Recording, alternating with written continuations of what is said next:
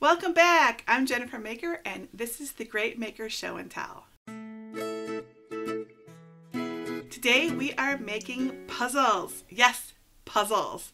Did you know that you can make puzzles yourself and that you can personalize your puzzles with your own photos or messages or anything? It's really cool, and they make amazing gifts. You can use personalized puzzles for other things too. I've seen people use them to ask an important question, even the question. They're fun, unique, and even provide a little entertainment. And all you really need to make a personalized puzzle is a way to cut out your puzzle like a Cricut, some printable sticker paper, a printer to print your image on, and then you need your base layer. Now most people think of chipboard or cardboard when they think of puzzles, and you can certainly use that, but there are other ways. So I've experimented with 3 different materials using 3 different Cricut blades: the regular fine point blade, the deep cut blade, and the relatively new knife blade. And you may be surprised at what worked best. So in this video, I will show you how to make a personalized picture puzzle using Cricut Design Space and either a Cricut Explorer or a Cricut Maker. To help us do this, I've created 2 brand new puzzle templates, a square version and a rectangular one. But I didn't stop there. I also made one with a little heart-shaped piece, just like this one in the corner, because hearts. And I made a super special puzzle template. It has a hidden message that your recipient won't see until they put it together. How cool is that?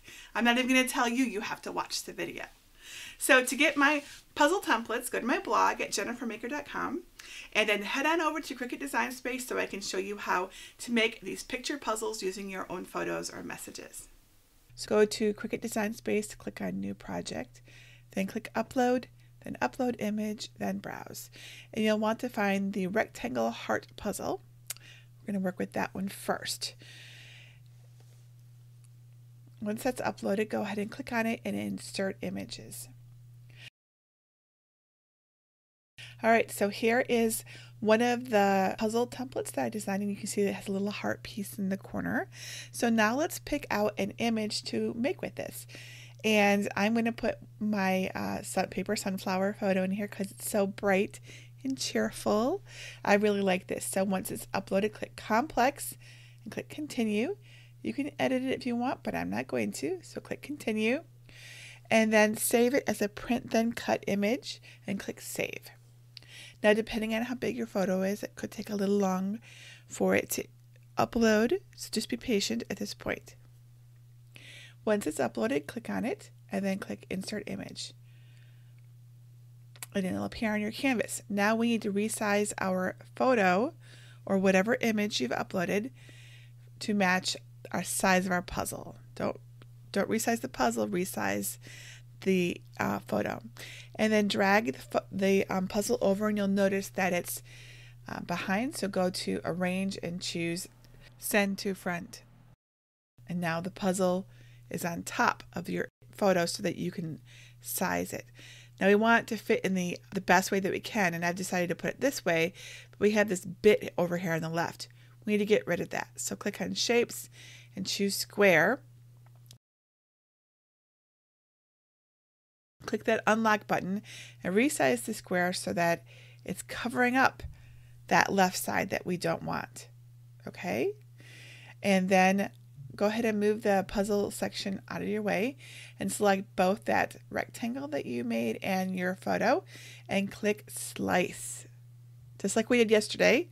And by doing that, if we delete everything now on that left side, now we're left with just the photo that fits in the puzzle. Again, go up to Arrange and Send to Front so that you can see it. Right, so there we go. This is what our puzzle will look like, but let's just make sure that our photo and our puzzle template are the same size. Okay, so to do this, you're going to go up to where it says size at the top. You'll see it says 6.467. Yeah, I think so. We're going to copy that number. We'll move the 2 layers so we can get to them easier.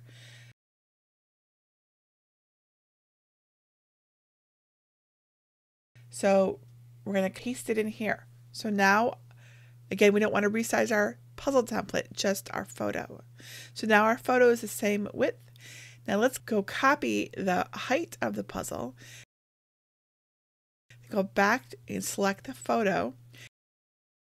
Click on that unlock button at the top and paste in the correct size. And now they're the same size. Select them both, choose align, and then choose center. And now they will center on top of each other, and you can see exactly what your puzzle is going to look like. Awesome. So now click attach. All right. Now they're attached together. And now it's time to think about what base layer you're going to use for your puzzle. For this first one, I want to use a light chipboard. I don't have light chipboard, so I'm going to use a cereal box because it's basically light chipboard, isn't it? So I want you to go to these three lines in the upper left-hand corner, and then I want you to choose Manage Custom Materials, okay? And then choose your Cricut if you have more than one connected. And when this comes up, I want you to do you can scroll through this list, but it's like not even in alphabetical order. It's a pain to find anything in this list. So I want you to search, so just do like Command F, Control F, and I want you to search for cereal. Okay, so then you'll find the cereal box item there. It's in orange right now. It's found it for us. So we're going to edit this. We're going to click on the edit button. And I want you to edit it to have pressure of 348. And I want this drop down menu to say 3x and then click save. So this is what you need to cut a puzzle on a cereal box. Because the reason why we're changing this is because we're adding an extra layer. Okay, so go ahead and click Make It, and first you're going to print your sheet of printable sticker paper on your printer. So this is what I'm doing right now. So one full sheet of 8.5 by 11 sticker paper. You could use printable vinyl if you wanted, if you didn't have that. So here it is, and what we're going to do is we're going to put it onto a cereal box, okay? So, you know, a sticker paper is adhesive on one side, right? So we're going to cover the Rice Krispie side of our cereal box so that the other side is just plain old chipboard, which is what we're looking for, light chipboard. Of course, you don't have to use a cereal box. I just didn't have a light chipboard, and I had a cereal box, so why not? So we've cut it down to the right size.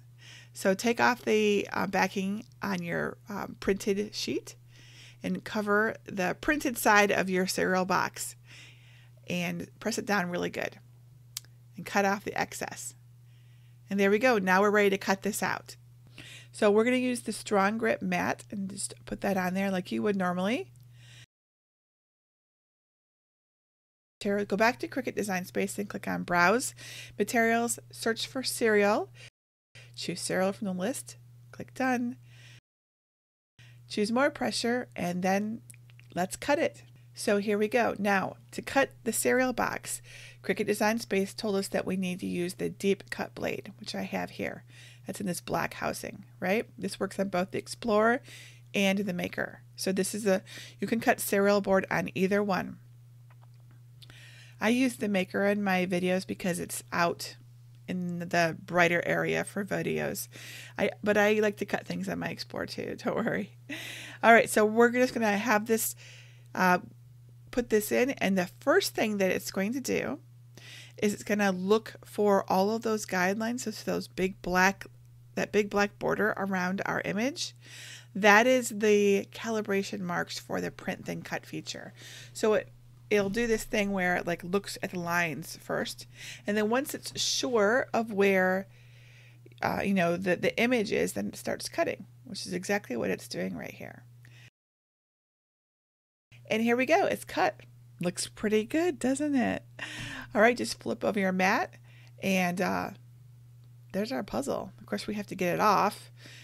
You could take it off one by one, but there's definitely a better way of doing this. I mean, this is a StrongGrip mat, so it doesn't really want to come off all that easily.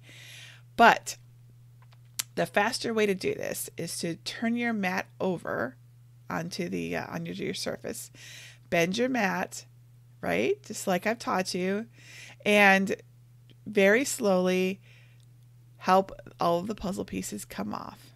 the fact that they're all locked together right now helps that. All right, shall we put this puzzle together? So I went ahead and I did this. I've sped this up, of course. My hands do not move that fast. I put this puzzle together because I wanted to see if it would actually work. I mean, it's one thing to make something that looks good, but can I actually put it together as a puzzle? And I am very pleased to say that absolutely yes. This felt like a puzzle to me. There was nothing weird about it at all. It was actually really awesome to think that I made this puzzle on my Cricut and I got to use whatever photo I wanted, right? I mean, that opens up a lot of possibilities. It really does. What's cool is that this is, this pattern is a real puzzle piece pattern. So that, there's slight differences. There's slight differences and so they won't, just go in anywhere. And it's just like a regular puzzle. I'm sure we've all put puzzles together before. And there's the last piece. There it is. You can see it, right? Looks like a regular old piece of puzzle piece. So let's put this in. There we go. I mean, think of all the cool things that you could make with this, right? And then you have this little heart left and you could put it in, but I think it looks a lot cuter if you leave it out, right? Because then you can see the heart easier. Now let me show you a trick for getting this finished puzzle onto like a different backing so you could display it. So we're going to use our light grip Cricut mat to flip it over, and then we're going to put a piece of white Kraft board that I put some spray adhesive onto it, and then it comes right off and it stays stuck on the Kraft board so that you can frame it or do whatever you'd like. Just burnish it down, make sure that it's nice and stuck on there, and then take that little heart and put it in the corner. I'm going to put a little glue dot on it so it stays right there in the corner. Isn't that super cute? I'm really happy with how this turned out. Okay, so since that worked so well, I decided to try it on heavy chipboard. Instead of the light chipboard, which is what I just used, we're going to use heavy chipboard. This stuff is very thick. It's not at all very flexible. So I printed out the same image so that we can compare them. And I'm going to go ahead and do the same thing. I'm going to remove the adhesive from the back and put it up in the, upper left-hand corner of my piece of chipboard. Again, this is heavy chipboard, and this is the Cricut brand of heavy chipboard. So smooth that all down. All right, let's put this on our mat. Again, we're going to want to use the StrongGrip mat for this. This is really important because when we do a heavy chipboard, there's a lot of passes. So we had 3 passes with a light chipboard, but with heavy chipboard, there's 20 passes. At least that's how much there was for me. That's kind of crazy, right? So you need to tape it down or else it might start moving around on you. And this is what Cricut says to do too. And I just use this painter's tape. So we're going to put in our knife blade. So this is a maker only thing. There is no knife blade available on the Explorer. But we're going to try this and see how it works. And it's the same thing. It calibrates it for the print and cut image. And then once it finds it, it starts cutting it out. Now, the knife blade told me that it was going to take over 6 hours. Okay, so I came back and checked it after dinner, and this is what I saw.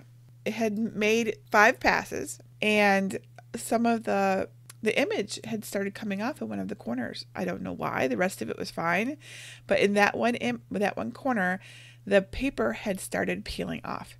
So obviously this was a fail, and I went ahead and paused it because that's not going to work.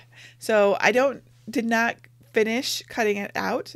I think that in time it would have, in 6 hours, it would have cut out that puzzle, but it seems to me that more than a few passes is too much for the printable sticker paper that I used. It's just not that strong to withstand so much cutting, right? So much, action and stuff. All right. Okay, so let's try our third material. So I thought, well, if light chipboard worked well, why not Kraft board? So we're going to use our the other cool one I designed. That's the love puzzle. All right, this is the one with the hidden message. So we're going to upload this one to Cricut Design Space. And go ahead and insert our image onto our canvas. And you can see the hidden message here. So the idea is that when somebody, the recipient can't see the message, they just get a box full of puzzle pieces, right? That's how that works. But after they put it together, then they can see the message that says, love you to pieces, right?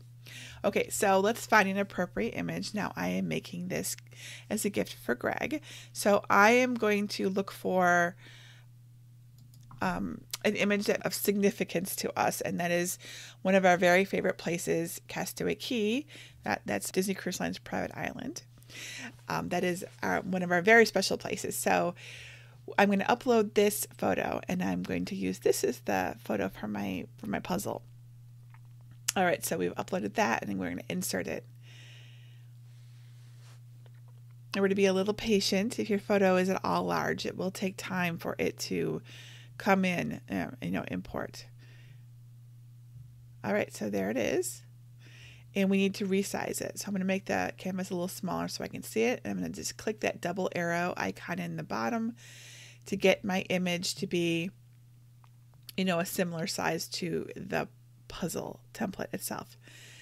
Now it's a little bit too narrow for the puzzle, so we're going to want to make it a little wider so that our photo fits completely on the puzzle. All right, but still it's, there's a bit at the top that I want to get rid of. So I'm going to click on shapes and click square, just like we did with the other one, and we're going to get rid of the part that we don't want. And then select both that part, both the photo and that box, and click slice, and delete all the bits at the top, and then you're left with the image that you want. By the way, this is a photo of me on the beach. Those are my feet. All right, so you want to make these exactly the same size, just like we did with the first photo. So get the sizes of the puzzle template and paste them into the size for your photo.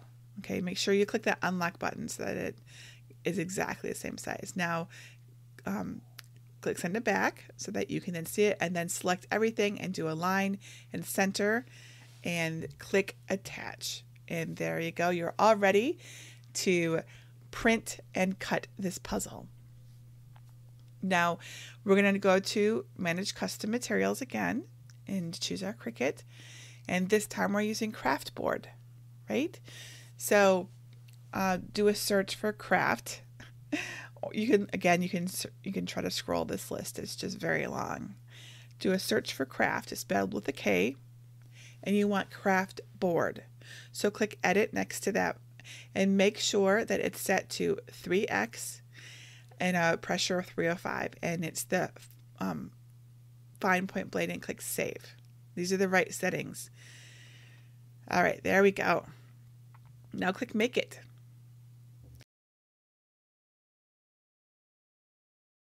Address that.